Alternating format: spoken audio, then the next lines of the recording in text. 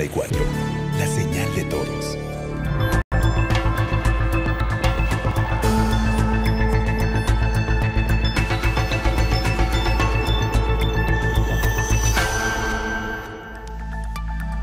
Y mire, COVID-19 está impactando ya en la meta 2020 del programa ONUSIDA. El impacto de la COVID-19 afectará la respuesta al desafío que representa el VIH-Sida y podría retrasarse unos 10 años o más si la pandemia provoca graves interrupciones en los servicios para la población.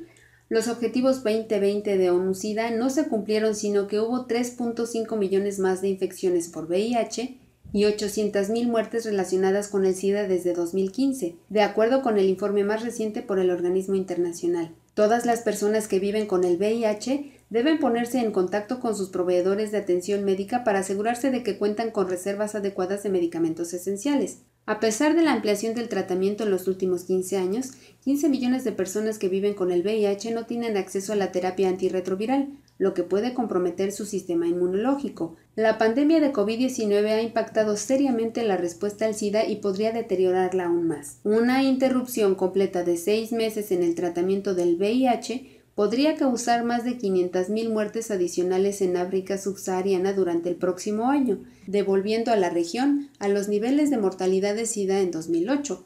Incluso una interrupción del 20% podría causar 110,000 muertes adicionales.